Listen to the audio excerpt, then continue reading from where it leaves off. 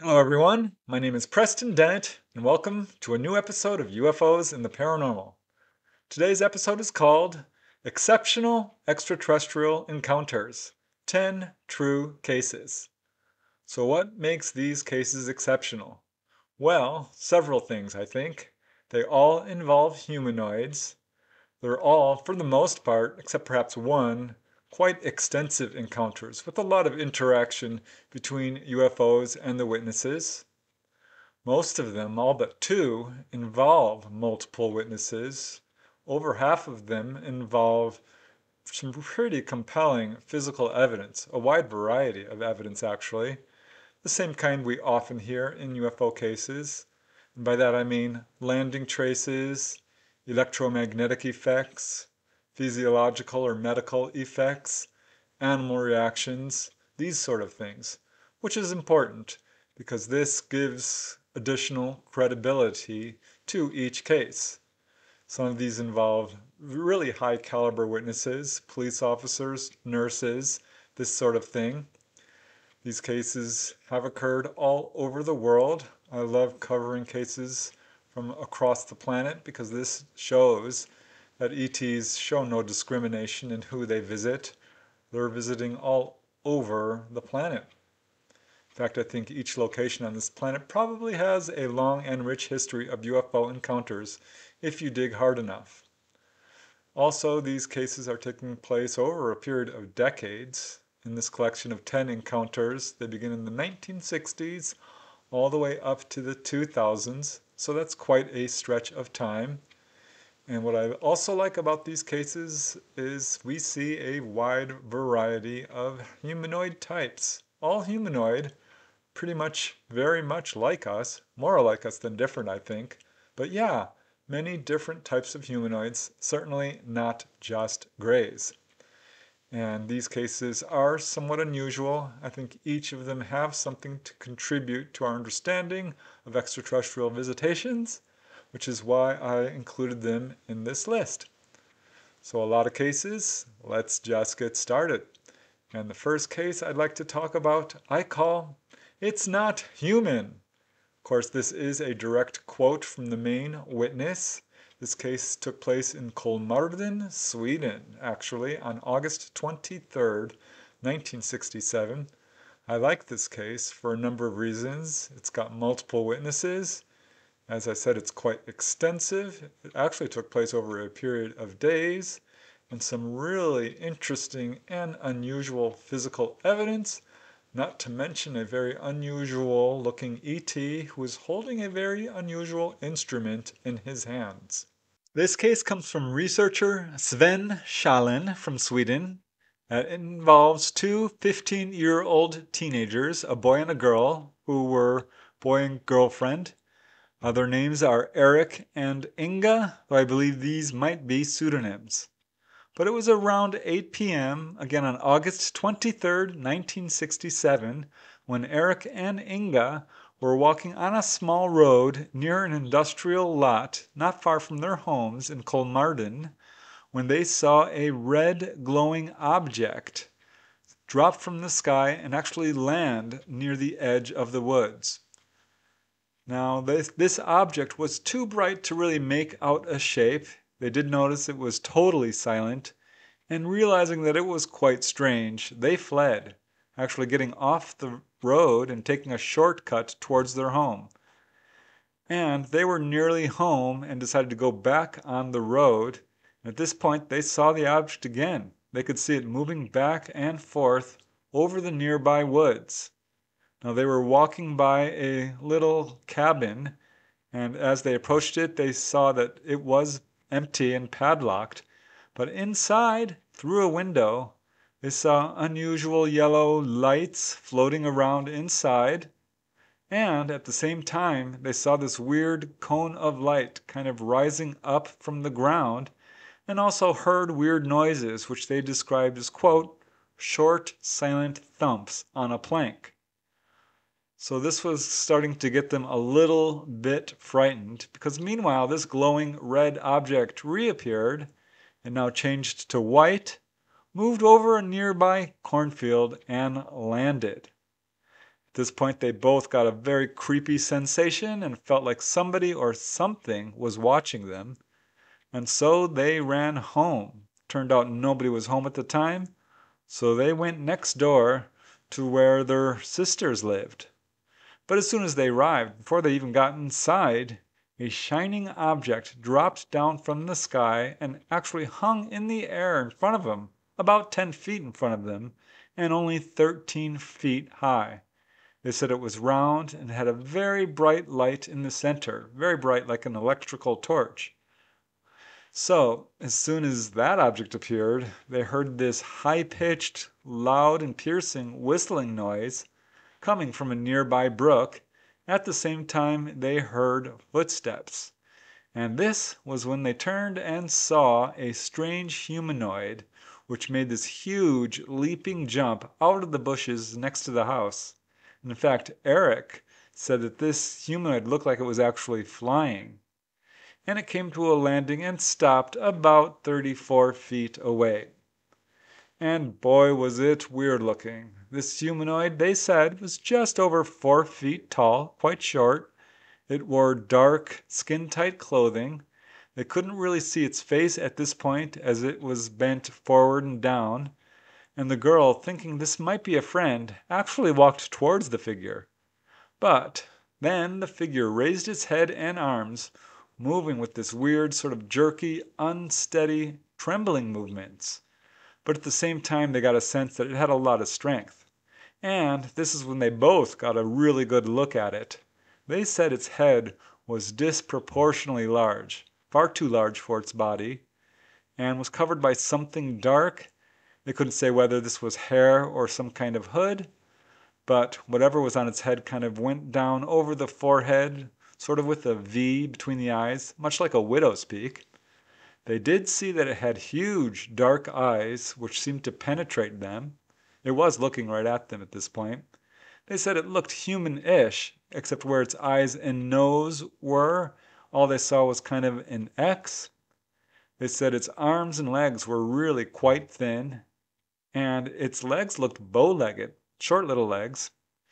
And they said again it seemed to be wearing dark coveralls with a belt around the waist, but around its ankles they saw cables or tubes or wires, something that shone with an intensely bright white light. And so at this point, Erik shouted out, "Look out! It's not human!" And he grabbed Inga and pulled her back. And this is when they saw that this figure was actually holding a very strange instrument in its hands. They said this instrument looked kind of like a short tube, but it had a box shape at the rear end, and judging from the way this being held it with both his hands, this object was very heavy. They thought it might be a weapon, because they could see this gleaming, quote, arc of light along next to the tube section, and they became frightened because this figure was pointing this tool right at them. So at this point, they fled to the house, rushed inside. The girl's sisters and other family members confirmed that the teenagers were very badly shook up, frightened, and they tried to calm them down. The teenagers explained what happened. They had a really difficult time doing that because this encounter really traumatized them. But apparently it wasn't over yet, because a few days later they did find some very interesting physical evidence directly related to this encounter. There were some apple trees at the location of the humanoid encounter. They found some apples that were strangely split in half, apparently not by a knife. One half of an apple had small, evenly spaced crescent marks. The other was covered with this strange smelling slime. Now they also found small three-toed footprints in the area, which were about 6 inches long, and also out in the field where the craft had landed, and other strange marks, perhaps from the tool itself. But more events were in progress. It was about 2 days following the encounter that a sister of the girl says that she saw a very bright light shining into the house at night and heard steps, kind of like, footsteps outside the house and other noises. and in the morning they found that 2 shutters on the house had been broken loose from the windows. So hard to relate that directly to the prior encounter, but they thought it was strange. And yeah, again, the children were so frightened by the experience, they had difficulty relating the details to not only their family, but the investigators as well. And their family said they were in shock for days following this incident and actually refused to go outside at night. What a strange case. I think it's so interesting how profoundly the witnesses are affected. One of the really interesting things in this case, again, is that weird instrument the ET was holding. Also, how it was apparently there for the apple orchard. Hard to say for sure, but considering that some of the physical evidence did affect the apples themselves, it certainly shows that the ET was interested in the apples.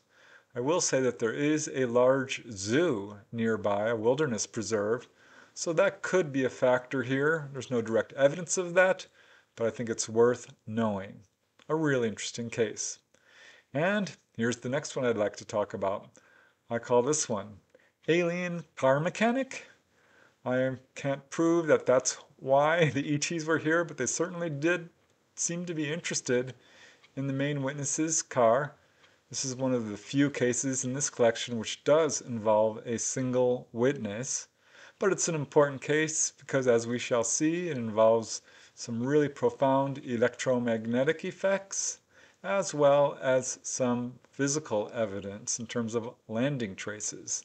And the ETs were not only unusual looking, they behaved in very unusual ways. The witness in this case is known only as Mr. NN. Those are his initials. He wants to be anonymous. And it was about 3 a.m. on April 27, 1969 in Slagesel, Denmark, when he was driving between the towns of Slagesel and Næstved. And he was about 9 miles south of Slagelse and had just driven past a very famous landmark. It's called the Gildenholm Manor House, pictured here. So he's just driving past that and the woods surrounding this very well-known manor house when he had a strange feeling of being watched. And this is when he immediately noticed a brilliant white circular object, which was quite off in the distance, but immediately zoomed towards his car in the space of about 3 or 4 seconds. Next thing he knows, it stops right next to him. The engine of his car promptly shut off. The headlights went out. He just managed to pull over to the side of the road, but this object was now less than 20 feet away from him, ahead of him on the road. And this is the exact spot. And he saw instantly at this point that it was a, quote, flying saucer.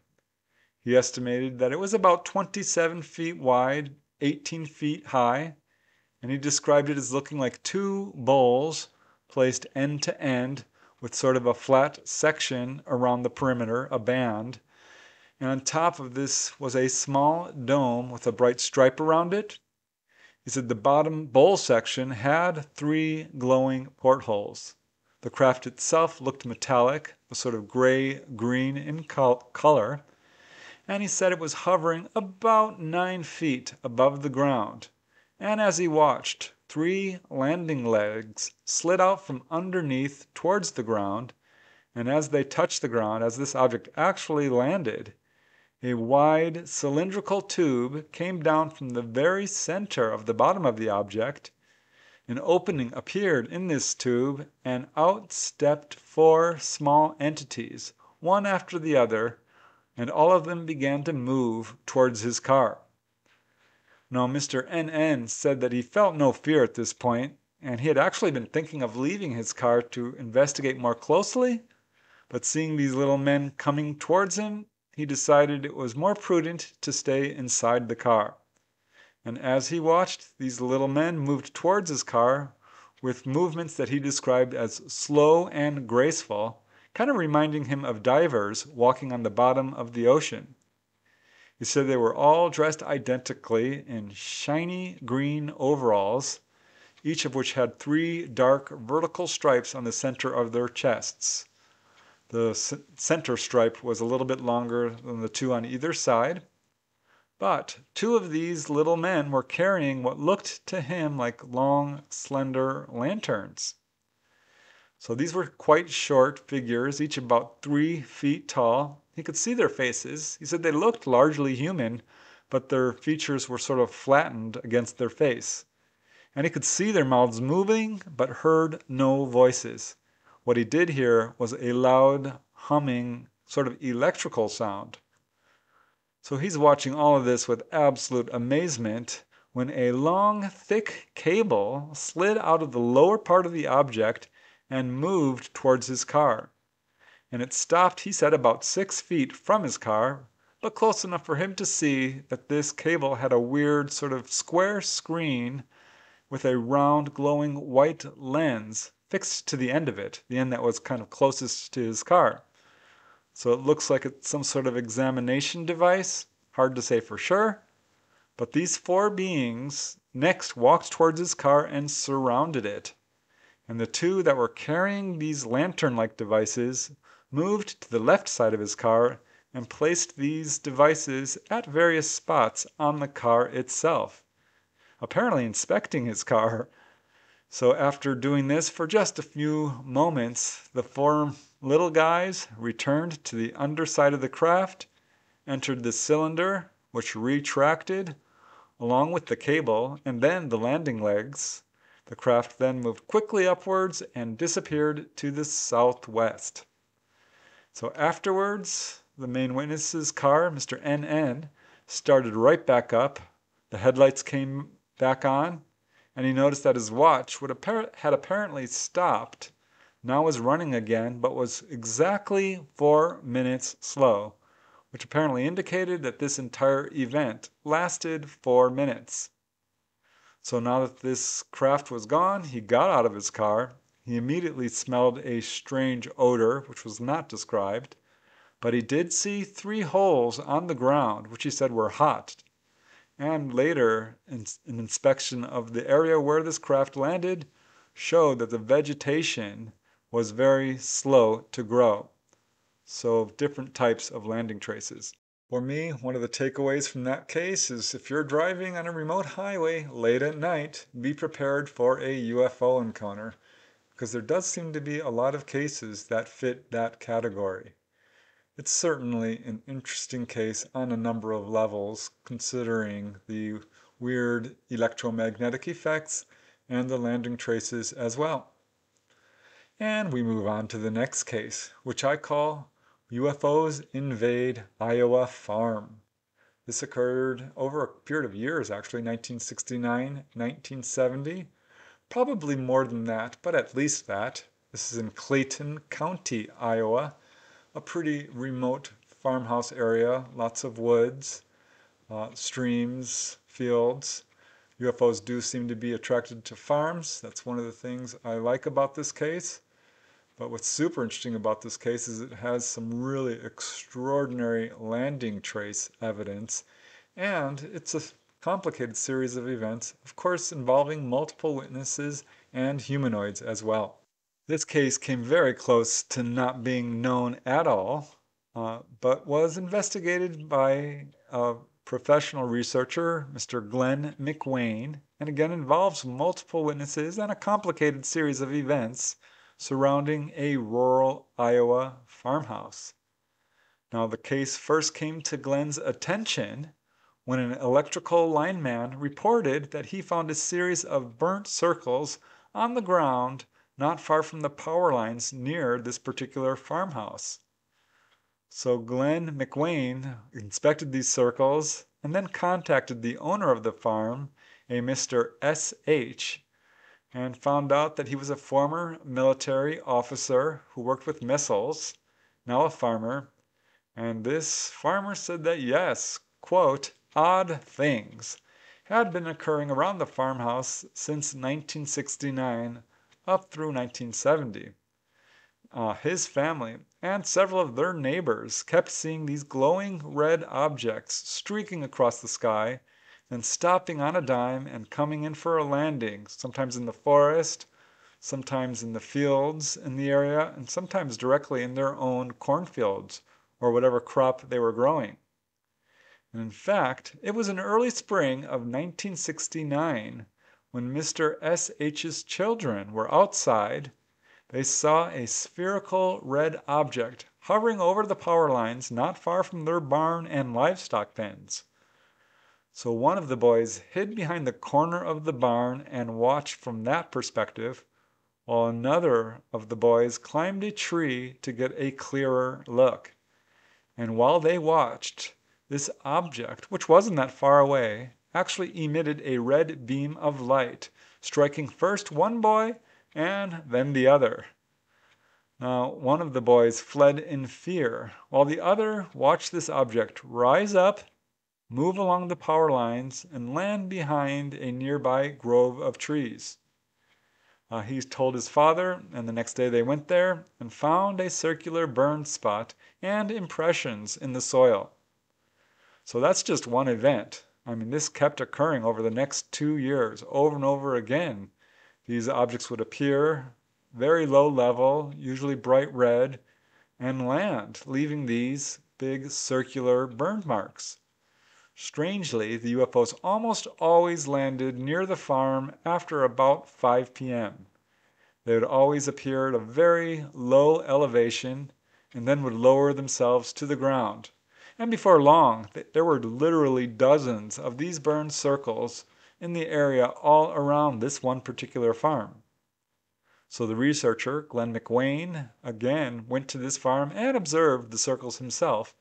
And as he says in his own words, and I quote, "I certainly had an eerie feeling as I walked among dozens of burned circular areas on this farm. It is almost as if some alien air force might be using this farm as an informal landing base.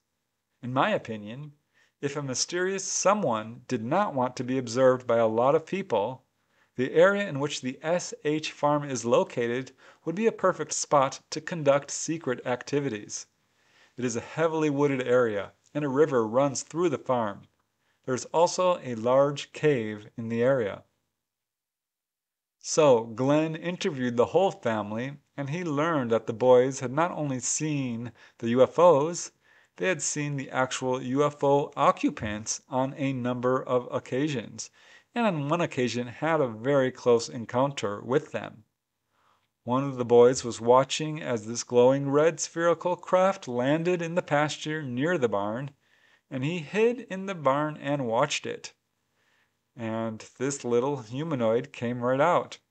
And according to the boy, this ufonaut was quite short, about 3 feet tall. And I'll just quote the witness directly, as he told Glenn McWayne, and again I quote, "He was dressed from head to toe in a white spacesuit. It looked a lot like the suits our astronauts wear. He was just wearing this tight-fitting white suit that covered his hands and feet, as well as his body. And of course he wore a helmet. It was yellowish-brown colored, and it seemed too big for his little body. His arms were awfully long. They hung past his knees." So this witness did make a point of saying that the head was quite large, and said that to Glenn, the investigator, perhaps his head is so large because he has all those brains which he would need to be able to come from another planet. I thought that was a kind of a cute observation. But the witness did say that this ET's hands looked normal. He said the feet were different. Instead of boots, the ET was walking on what looked to him like 2 prongs. But then he watched as something really amazing happened. And again, I will just let the witness describe in his own words what he saw. As he says, "The wildest thing was when he took off his helmet and looked at me. His head was a light, real pale green, and his head was completely bald. No hair at all. His eyes were real big, but his nose and mouth were nothing but little slits. He didn't really have any kind of expression at all, just blank. He wiped his forehead with the back of his hand, like someone who has been working hard and sweating. Then he got back into the shiny ball. I suppose it was a flying saucer, and it took off. So that's just one of several humanoid encounters this family had. And again, the encounters became so numerous that at some point the family became somewhat used to them. It was kind of their new normal, and they just learned to live with it. There's a lot to learn from that case, I think. Once again, we see ETs being very attracted to farmhouses. I love this case because the family had so many encounters, they actually got used to it and kind of took it in stride. And it's a complicated case in that it was ongoing for such a long time. And with so many landing traces, that alone makes it important. But also an important case because it was very well researched by a professional investigator. So a lot to learn from that case for sure. And now we move to our next case, which I call the ET in the cage. Yes, you heard me right. This is quite a bizarre and unusual case. However, it does involve multiple witnesses who did not know each other. The primary witness is a good observer. She's a professional, a nurse. Police got involved in this case as well, which brings a level of credibility to it. This one took place in the summer of 1971 in Iowa City, Iowa. And I think you'll find it quite interesting and unusual. This case comes from researcher Brad Steiger, very well known, the author of many books on UFOs. And again, this involves multiple witnesses. The first witness is an anonymous nurse in her early 50s who worked at a major hospital in Iowa City. And she was driving to work around dawn, again one summer morning in 1971, and looking up saw something she couldn't believe. A small cage was suspended by a line, a rope of some kind, leading high into the sky. Now apparently she couldn't see what was holding this cage up, but it was really the cage that held her attention. She said it was egg-shaped with vertical bars, quite small, just enough to hold a full-grown person, and as she drove closer to it, she saw that in fact this cage was occupied. Inside of it was a humanoid figure, but not normal. It was dressed in a strange, shining, form-fitting one-piece suit. Now it was too high up for her to see any facial features, but she could see that whoever this was, he was gazing intently downwards.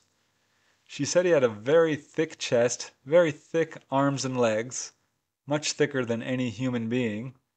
And she said while its suit was bright, the facial area was quite dark.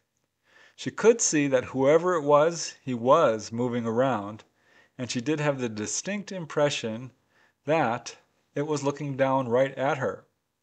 So she drove to work, shared her experiences with her coworker and later her family, and her son-in-law, hearing this, actually started talking about it to other people, and this led to Brad Steiger hearing about it. And Brad Steiger coordinated with one of his correspondents in the area who began an investigation, and they learned that there were, in fact, other witnesses.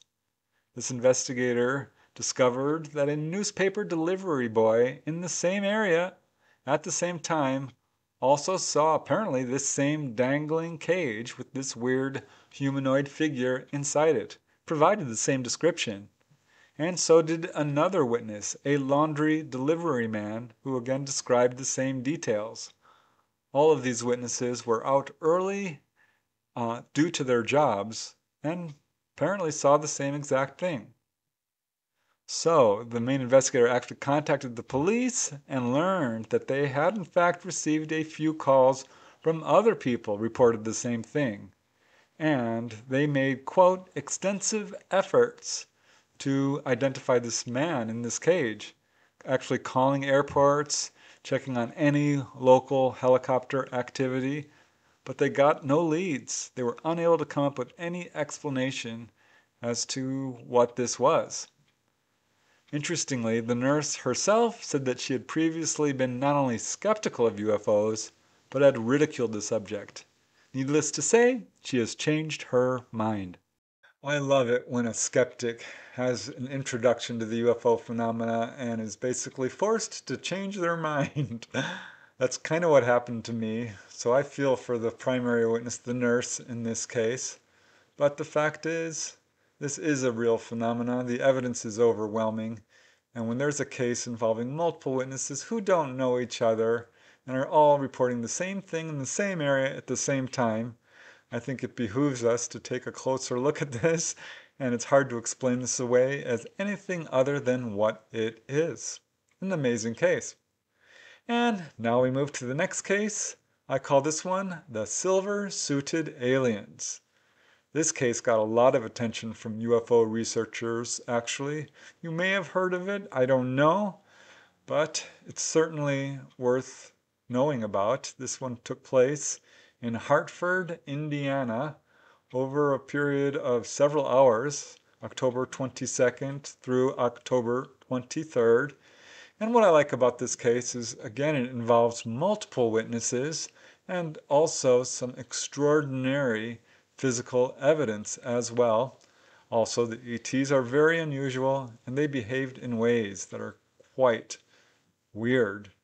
This is an amazing series of very well documented strange humanoid sightings that were apparently part of the massive wave of humanoid sightings that took place in late 1973, which is often called by researchers the year of the humanoids, because there was a lot of humanoid sightings for whatever reason at the end of 1973.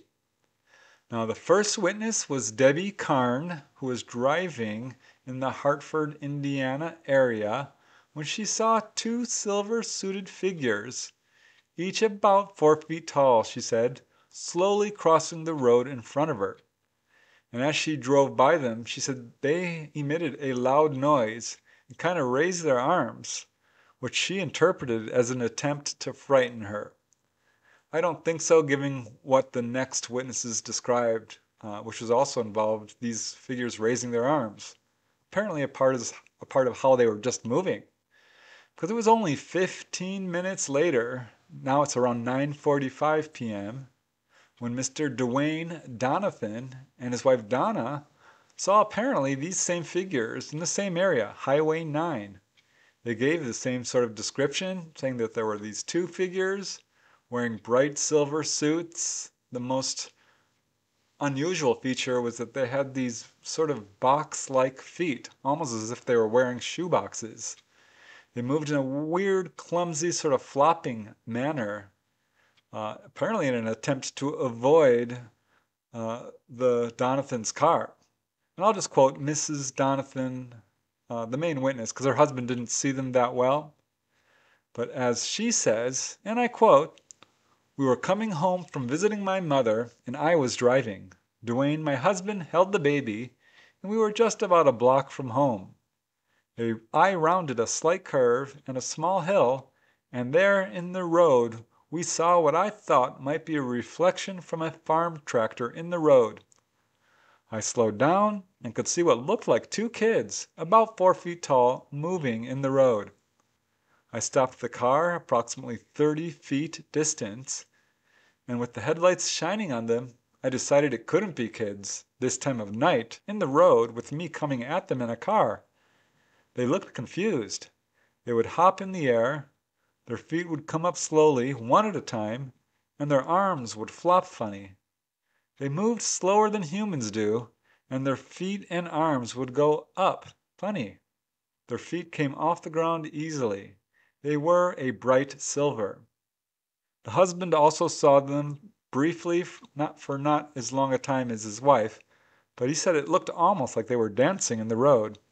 Both of them were impressed by the weird shape of their box-like feet. But seeing them, Mrs. Donathan screamed out, 'Oh my God!' and she accelerated the car and swerved around them. She was pretty much panicked at this point. She drove a few blocks and pulled over to let Dwayne drive, and he insisted on turning around and going back and making sure that these were not children, because he wanted to give them a scolding if they were. So they returned to this area to see if they could see these beings. They didn't, but they did see some weird lights kind of moving in a snake-like pattern over a nearby cornfield. They returned home. Mrs. Donathan was so upset that she was kind of in shock and came very close to calling the doctor, but she was able to calm down and they called the police. And this led to more witnesses because it was later that night. Technically, it's now October 23rd because it's just past midnight when truck driver and gas station owner Gary Leroy Flatter heard about the Donathan sighting. Because as it turned out, his friend was a police officer and he was there when the call came in. So Gary went to investigate, he and the other officer, in separate cars. The other officer was in another area. He didn't see anything, but Gary did. He was driving 1 mile south of the above sighting, heading south on Road 300. And he turned to the east and he saw something really unusual. He said he saw 6 or 7 rabbits scurrying across the road as if avoiding something, followed immediately by a raccoon and then a possum. So a bunch of animals running across the road, including several cats as well. So it was clear to him that something was scaring them. They were running away from something, and looking to where they were running from, this is when he saw apparently these same 2 figures that the Donathans saw. These figures were now standing in this field about 75 feet away from him. He said they were glowing brightly in these silvery metallic outfits, and they turned their backs to his headlights. And his description is the same as the other witnesses. He said they were about 4 feet tall, wearing tight-fitting silver suits that looked, quote, halfway between galvanized sheet metal and a mirror, so very bright. And in fact, he turned his spotlight on them, which he said they did not seem to like, but the glare from their suits was so strong he couldn't get a good look at him. They didn't like it, so he turned off his spotlight. And this is when he got a really close look at him. He probably got a closer look than any other witnesses. And he also remarked on the huge square blocks that were on their feet. He said they had egg-shaped heads and were wearing what looked like gas masks with hoses running down to their chests. And like the other witnesses, he said they moved very strangely, kind of bouncing in slow motion in the air with their arms flopping up and down, kind of like they were, quote, skipping rope. And he said they seemed to float away as if they had engines in their shoes, kind of like a helicopter is how he described it. And it was during this time he did hear a high-pitched sound. But as Gary Flatter says in his own words, they just flew off in the dark and I couldn't find them with my spotlight. I did see some strange red trace-like streaks coming down, and that was all. So he returned the next day with Deputy Ed Townsend, Dwayne Donathan, and himself, and they found a total of 7 footprints. And this is weird because these footprints were each about 3/4 of an inch deep, 3 inches across, with a stride of somewhere between 12 and 18 inches. But what was so weird and amazing is the ground was hard enough that they themselves, the witnesses, were not leaving any footprints or imprints, which meant that these beings must have been of considerable weight. That is such an interesting case. I don't know what the ETs were doing in the middle of the road over and over again, but I like this case because it's got some very weird animal reaction evidence, landing traces that are very hard to explain, multiple independent witnesses of high caliber. It's a very interesting case, and we know exactly where it occurred, which also I think makes it even more fascinating. And here is another case. There's always another case. I mean, you can dismiss one, but there's another to take its place. And this one I call the ET in the Gravel Pit. This is a really interesting case which took place on May 24, 1977 in Canada actually, near Wildwood Lake. This is in St. Mary's area, Fairview of Ontario, Canada. And while there's only one witness to the actual humanoid, it does involve multiple witnesses. and it took place in a very unusual area in terms of this UFO and humanoid being seen in a gravel pit. There's some very interesting aspects to this case: physical evidence, a very unusual humanoid, and the main witness was able to get so close to this UFO he actually touched it, knocked on the door, so to speak. And this is what caused the ET to come out. So a really interesting interactive case as well, as we shall see. The main witness in this case is known only as Dan. That's either his first name or a pseudonym. And he was taking a long walk near a gravel pit not far from his home, again in Ontario, Canada, when at around 2 p.m. he felt a blast of heat. He's walking right by this gravel pit, and the heat is coming from this gravel pit. And I'll just quote Dan directly, as he says, "I turned and looked into the gravel pit, and there, sitting at a 45-degree angle, was an arrowhead-shaped object. I thought it was an airplane at first, and walked into the pit to get a closer look. It was very warm in the pit, and I noticed there were a couple of sticks and little plants on fire about 15 to 20 feet from it. I also noticed that the rocks underneath the object, little gravel stones an inch or so in diameter, were actually splitting and popping like popcorn from the heat." So he's looking at this thing. He described this object as sort of wedge-shaped. He says it looked like stainless steel, but it did have a greenish tint to it, and it was resting on 3 supports. One was kind of cylindrical shaped, and the other, he said, looked sort of like skis. But having just recently read about an air show, this was where his mind sort of went. He thought at first that this had to be some sort of unusual plane, and he decided he was going to get a closer look. So he began to climb down into the pit itself. Now, doing so, at some point, the object itself was obscured by the rocks around him, and when he got the gravel pit back in view and reached this area, he was shocked to see that this object was no longer there. It was gone. He didn't hear anything, he didn't see it, so he was absolutely mystified by its disappearance, but at this point still assumed that it must have been some kind of plane, though he couldn't see how a plane could possibly land there. So he exited the pit and continued his walk. As it turns out, there were 3 other gravel pits in this area. Again, this is by Wildwood Lake. And as he walked by this second one, he saw a metallic glint. And I'll just let the main witness, Dan, describe what he saw. As he says, "I looked down, and sitting at exactly the same angle was the object that had been in the first pit. There was a hydraulic hum, and as it hummed, it came down to a 10-degree angle where the nose was 6 to 7 feet off the ground, and the tail was about 3 feet off the ground. The whole thing was about 50 feet long and 25 feet wide.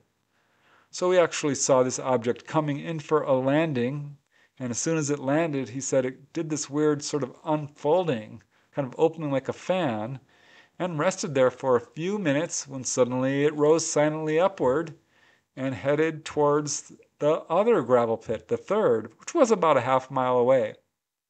He did notice something very strange.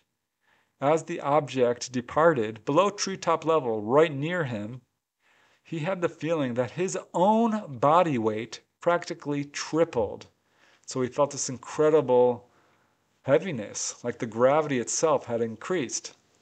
So at this point, he's beginning to think something very strange is going on, but he's still sort of clinging to this airplane explanation. But watching this object heading towards this next gravel pit, he decided to go investigate. And as Dan says, "I reached the third pit, and the object was sitting at the 10-degree angle again on the 3 skis. I watched it for a few minutes, and I kept thinking, is it an airplane? I finally went down into the pit and walked up to the nose of the thing. I rapped on it. I actually banged on it. It was very smooth and sounded very solid. No boing to it at all. It was like hitting a concrete wall." So he's very much puzzled. This is clearly a craft of some kind. It's solid steel. He walked around it and then actually went underneath this thing, banging on it again, And then something truly incredible happened.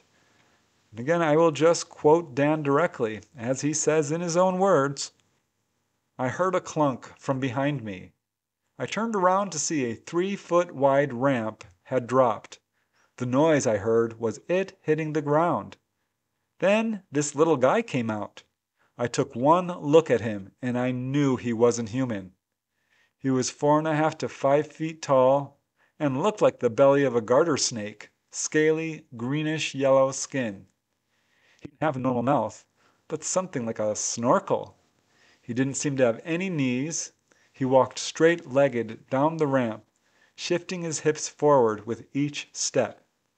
He was wearing a tannish suit that didn't have any seams or zippers visible, and his boots sounded very heavy, like they were weighted, and they were a shiny silver in color." So this is very interesting. We see the short humanoid again. Often people describe these ETs as not bending their knees, moving in a kind of clunky fashion. And again, he saw this sort of scaly looking skin. At this point, the being stared right at him, and they locked gazes for a good 5 seconds, he says, which is a long time to stare at an ET. And as Dan says, and I quote, "I've never had such a shock in all my life. He was in full view and walking towards me when I shouted, 'My God!' I jumped up, hitting my head on the bottom of the object, and ran just as fast as I could. I hid in the bushes by the side of the pit and watched the thing take off. It flew low over the field by the gravel pit. It would rise up out of sight, then it would fall back down again, straight up, straight down, like a yo-yo, and all this time there was absolutely no sound." Now at this point he says he kind of felt a sense of timelessness. He lost sense of time. He was watching this object moving back and forth over the field, and the next thing he knows, he's walking back into his father-in-law's house, and he's late for dinner. So this is clearly, or certainly very possibly, a case of missing time. But it was later that same evening, at around 7:15 p.m., he was driving with his wife's grandmother very close to this area near Fairview, when it was his grandmother who pointed out a strange object at treetop level, 30 feet high and about 50 feet off to the side of the road. And she said to Dan, "Do you see what I see? Up there in the tree?" And Dad said, "Yes, that's a flying saucer." In fact, he recognized it as the same thing he had seen earlier that day. His grandmother said, "But they can't be real." And Dan said, "Well, is that real?" And she said, "Yes." Dan said, "Well, then we are looking at a flying saucer." So at this point he stops the car and walks closer up to it. And he saw the humanoid again. As he says in his own words, "I saw this little bulbous head fellow looking out the trapdoor at me. I had the feeling that my grandmother wasn't supposed to be with me. I thought of this, turned and looked at her in the car, and when I turned back, the thing was gone. I just got back in the car and we drove home." So there you go, an amazing case of a UFO landing, a humanoid coming out, interaction between the ET and the witness, physical evidence as well, possibly missing time, so this could be more than just a simple sighting, with follow-up witnesses seeing UFOs in the area at the same time. So a lot to like about this case. I think one of the takeaways is the fact that this craft did land in a gravel pit, and not just once, but 4 different gravel pits. There are a lot of cases of UFOs hovering and landing at mines and sometimes affecting them physically.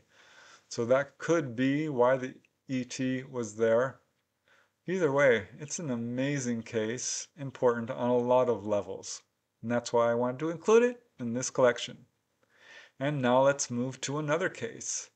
And this one I call Assaulted by Aliens. And when I say that, I don't mean physically attacked, but apparently they tried to steal something from the main witness, and he wasn't having it. So a very interesting interaction between the very unusual humanoids and the quite frightened witness. This took place on November 24, 1978, in a small town of Gallio. This is near Vicenza, Italy. And it's a really interesting case because while there is only one witness to the actual humanoid, there's a bunch of witnesses who described seeing UFOs in the sky at that time in that area. And not only that, described the craft with the same details that the witness described, and he did not know about them. Also interesting because there's not only landing trace evidence, but some other very interesting physical evidence. It was a cold but sunny afternoon, November 24, 1978, and it was actually just before noon when Angelo D'Ambrose, age 61, retired, was out gathering firewood near his home in the little town of Gallio. And he had just chopped up a branch with his billhook. This is a sawing tool with a curved blade. And this is when he noticed two very strange humanoids who were very, very close to him, only about 3 feet away, and they were looking right at him. And boy, were they weird looking. He said both were very short, about 3 feet tall, though one was slightly taller. They were both very thin, with tight yellow skin, long, elongated, pear-shaped heads, huge pointed ears, sunken white eyes, a large protruding nose, and wide mouths with what looked like fangs on the top of their mouths, two fangs. He said they had huge hands and feet with what looked like claws or nails. They were wearing dark skin, tight overalls, which covered only their torso and part of their arms and legs, leaving their hands and feet bare and their head. But most amazing is they were floating about 1.5 feet above the ground. Now when he first noticed them, they were side by side, but immediately one of them, the shorter one, began to glide swiftly from side to side. This really freaked Angelo out. He was absolutely terrified and he shouted out for help at the top of his voice. And he then began asking them who they were and what they wanted. Now, one of the beings did respond, but Angelo says he was not able to understand them. And this is when his attention was suddenly drawn to the one that was slightly taller and was kind of staying still, because this taller one suddenly lunged forward, reached out, and tried to grab Angelo's billhook. Now, Angelo had it in his hand at the time. It had a leather handle, and he held tightly and refused to let the creature have it. This being was trying to grab it by the dull end. Now, despite this and that Angelo was still holding on, this figure tried again to grab the billhook, again by the handle. And when it did this, Angelo felt this strange electrical discharge, assumingly coming from the being. But he still held tight to his billhook, and this creature was determined. This ET tried a third time to take his billhook, this time using both its hands and considerable strength. But Angelo said he was absolutely terrified. His adrenaline was pumping, and he held tightly. But when this being grabbed the billhook, he could really feel this strong electrical discharge, not only in his hands, but running up from his hands all the way up to his arm. And seeing that this strange being was determined to take his billhook, Angelo wasn't having it. He reached down, grabbed one of the branches he had just cut, and made ready to strike this creature. Now, apparently realizing that Angelo was not going to give up his possessions willingly, and that he now represented a danger to them perhaps, these creatures fled. Angelo, recovering from shock, and now armed with his stick and knife, actually took after them as they ran down along this narrow mule path. He said they moved very fast, faster than human. He quickly lost sight of them, but he ran after them anyway, continuing his search, and a short while later came upon this strange craft in a field. At this point, it was about 60 to 65 feet away and appeared to be a classic flying saucer. He said the object was on the ground itself. It had 4 landing legs. He estimates it was about 12 feet wide, 6 feet high, clearly metallic with a dome on top. And it's interesting because the colors of this thing, the upper part was bright red. There was a white band which ran around the circumference, and the bottom half was blue. So red, white, and blue. The legs of the craft itself looked kind of aluminum gray, he said. Now he no sooner sees this thing when he sees that there's a door in it and it's closing, and he got a brief glimpse of one of the arms of these beings closing the door from the inside. And it was seconds later that this craft took off in perfect silence at a diagonal angle, and it emitted a burst of red flame, and boom, was gone in seconds. So he was very much shocked by this encounter. He immediately went home, kept turning over and over the events that just happened, skipped his lunch, finally decided to tell his son-in-law, Luciano Munari. So the next day, Luciano returned to the scene with another person and found, apparently, where this object had landed, because there was a circular landing spot about 10 to 11 feet wide of blackened vegetation. This vegetation was not only blackened, it was also flattened and rotated in a counterclockwise pattern. Inside the circle, Luciano found 2 U-shaped depressions, less than a foot wide, while the witness, Angelo, did describe 4 landing legs. The other side of the circle had hard stones on the ground, so they didn't find any depressions there. But they did find that some of the bushes next to this area looked as though they had been uprooted. Now there was more evidence. An examination of the bill hook where the being had grabbed it showed what looked like fingerprints or unusual discoloring. The blade kind of turned red. So this was brought in for examination, but it turned out to cost too much money, and it was never analyzed in any professional way. But later, researchers, including the main researcher, Antonio Sciommiento, did find other witnesses. And not just 1 or 2, a bunch of them.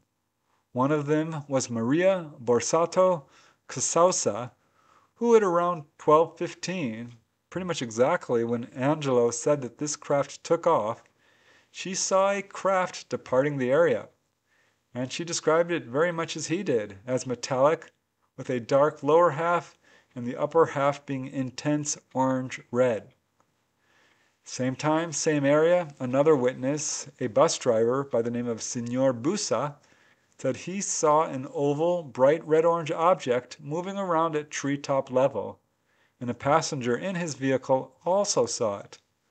Finally, Giovanni Pertil and his family watched apparently the same object moving around, and he actually managed to capture it on film.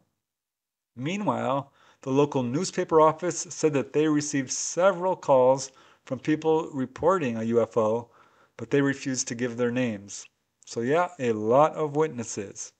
What a weird case that is. Very unusual looking humanoids. Also very unusual acting humanoids. You have to hand it to the witness in that case for not letting them take his cutting tool. But yeah, I mean, very well verified in terms of it being researched by professional investigators with landing traces, other physical evidence, multiple witnesses all over the area seeing craft at that time. Definitely an important case. And here's another one. This one I call a warning for all humanity. When people get messages from ETs, it's often some kind of warning. And that's absolutely true in this very interesting case, which occurred on February 16, 1980 in Edinburgh, Scotland. This is one of only 2 single witness cases in this collection, But it's an extensive case because this witness was having some very unusual experiences prior to his face-to-face encounter with three humanoids who had a very important message, not only for him, but apparently for all humanity. This case was investigated by researcher Stephen Burnett and involves a witness known only as DL. So he's anonymous. He's a 39-year-old truck driver, married with two children, and it was in mid-1979 that he began to have some strange experiences. He kept hearing voices in his head calling his name, and it happened enough times and concerned him enough that he finally went to his doctor, who tried to treat him, but to no effect. These voices continued. So he stopped going to the doctor and was just trying to figure out what was going on. And then it was late on the evening of February 15, 1980, that he went to a bar, a pub, had a few drinks. Then he went to a friend's house and had a few more drinks with his friend. And it was around 1 a.m., now technically February 16th. And his friend's father actually drove him home to his flat in Edinburgh. And Mr. DL went inside, and this is when strange things began to happen. For some reason he couldn't explain to researchers, he felt compelled to go outside. And going outside and looking at the field next to his building, he saw a bright beam of light shining down on the ground. And looking up, he saw it was coming from a dark oval shape. And so he's looking at it, studying it, trying to figure out what the heck it is, when suddenly he found himself engulfed in a, quote, light tube. He said it surrounded him completely and rendered him unable to move. He said it felt quite warm because it was cool outside. He felt strangely calm. He said he could smell an odor like burning matches.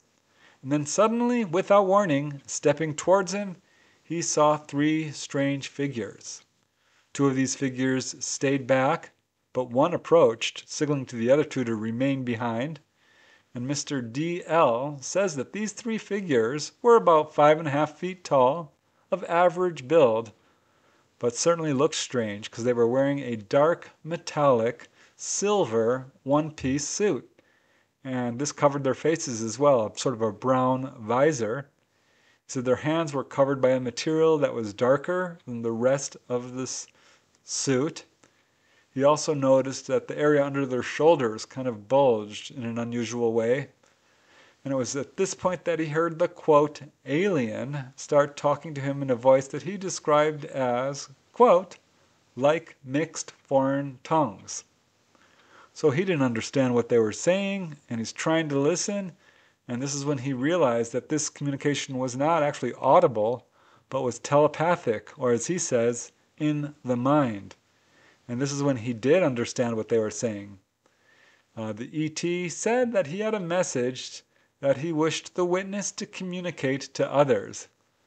And this ET said, and I quote, "This was our planet before yours, and we will not allow you to destroy it.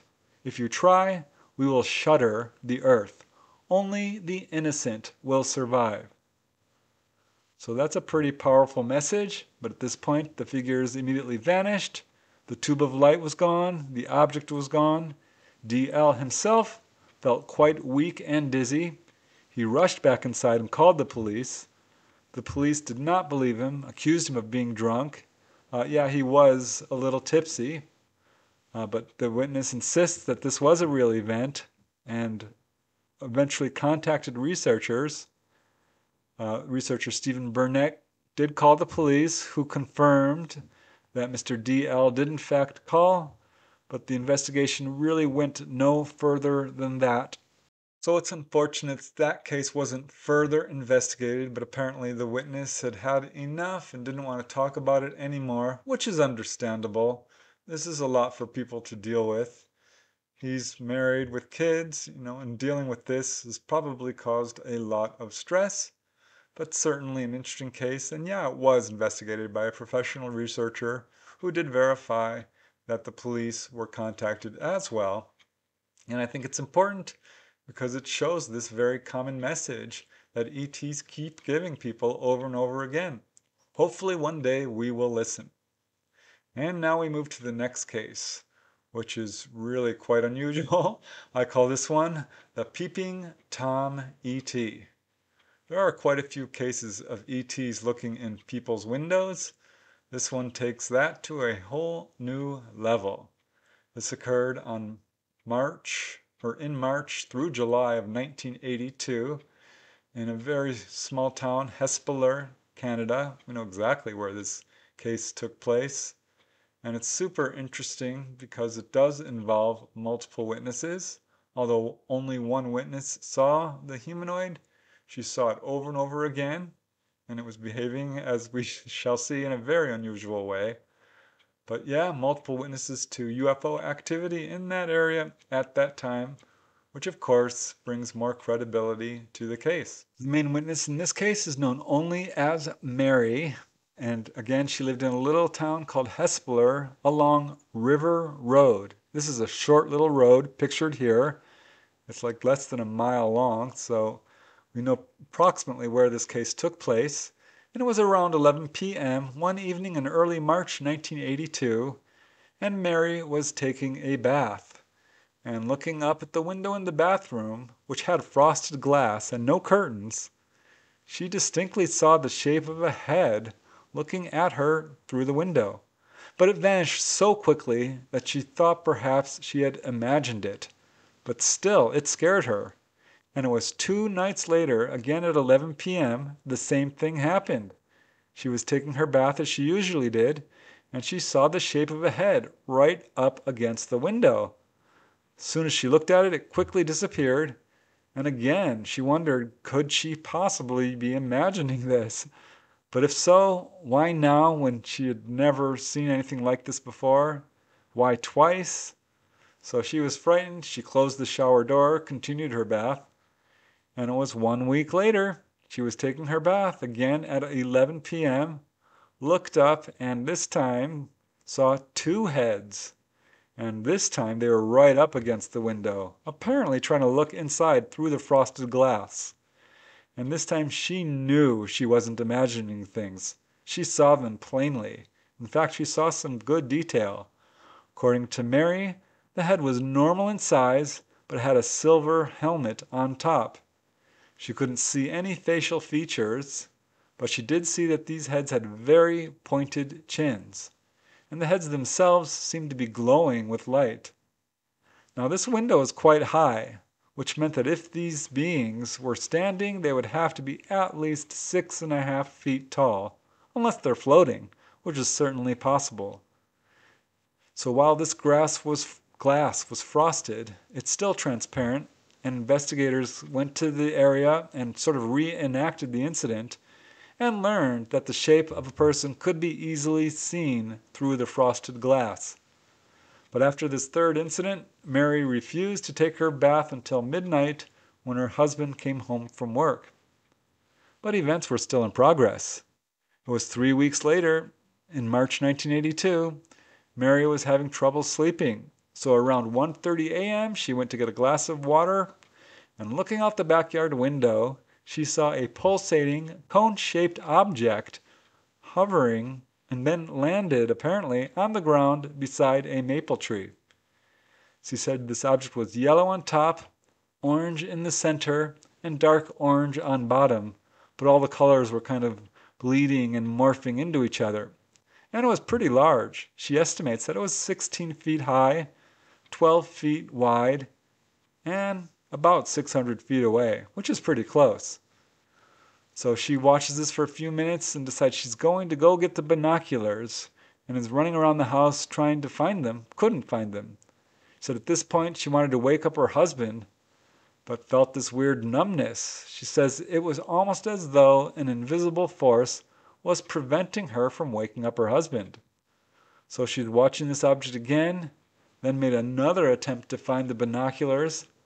She wanted to wake up her son, but again felt like she couldn't do it, almost as if she was compelled not to. And when she returned to the window, the object was gone.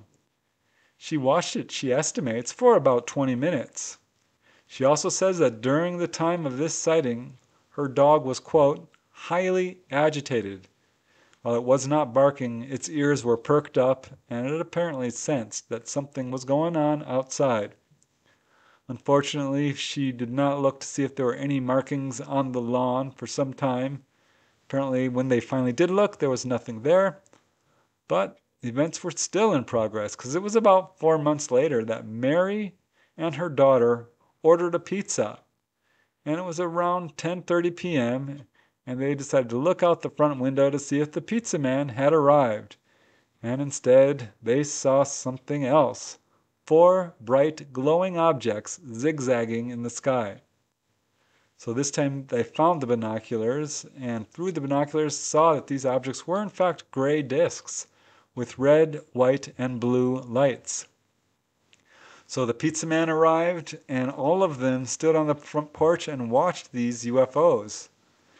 As it turned out, just a few miles away, Mary's son-in-law was also watching these objects.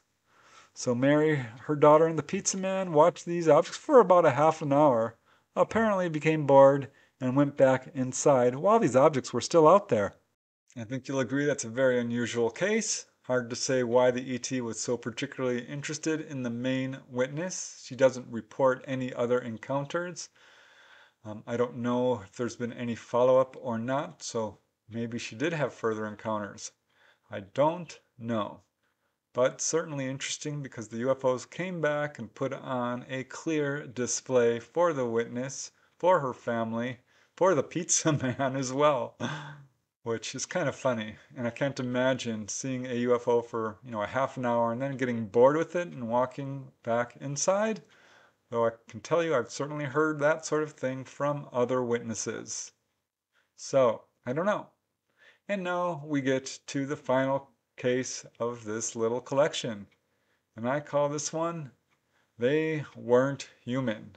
Again, a direct quote from the main witness, although there are actually multiple witnesses in this case. It's a pretty unusual and interesting case. What I like about this one is it does involve a craft landing, humanoids coming out. The witness was able to get quite close to them and saw them engaging in a behavior which is something we see quite a bit with UFO occupants. I also like this case because it's fairly recent. This occurred on July 21st, 2001 over the very small town of Geneva, Pennsylvania. So again, this case took place in the very small town of Geneva, which is about 10 miles south of Meadville. And as the witness says, I wish to remain anonymous. At the time of this incident, July 21st, 2001, he was about 11 years old. It was 11 p.m., a warm summer night, and the witness, who I'll call Jeff, that's a pseudonym, he was at his grandmother's house with 4 of his cousins, and they were all playing hide and seek in a 10-acre field next to the farm and bordering on a thick forest. They were very near the forest line when the incident happened. And as Jeff says in his own words, the pitch-black forest lit up as if it was daytime, a beautiful blue light bright enough to fill a football stadium. It looked like the sun had landed in the woods. What we first noticed when the light appeared was how it did not dim slowly into the darkness.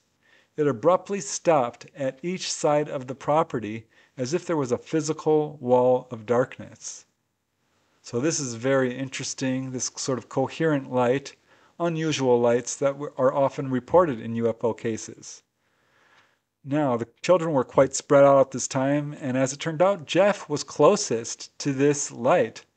And knowing the woods like the back of our hands, he says, he was curious and unafraid and decided to go investigate, because he's assuming that some people were riding all-terrain vehicles in the forest.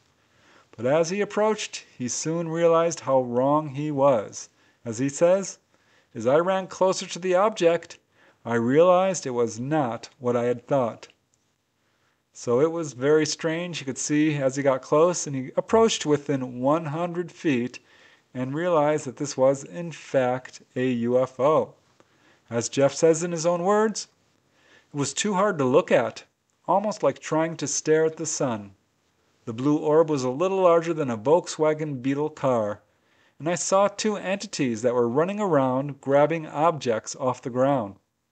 I saw one of them grab a box sitting next to a tree, then dive into the orb via a door that lifted vertically, not horizontally. The second being was about to hop into the same door when it stopped. It stood there for a few moments and looked at me.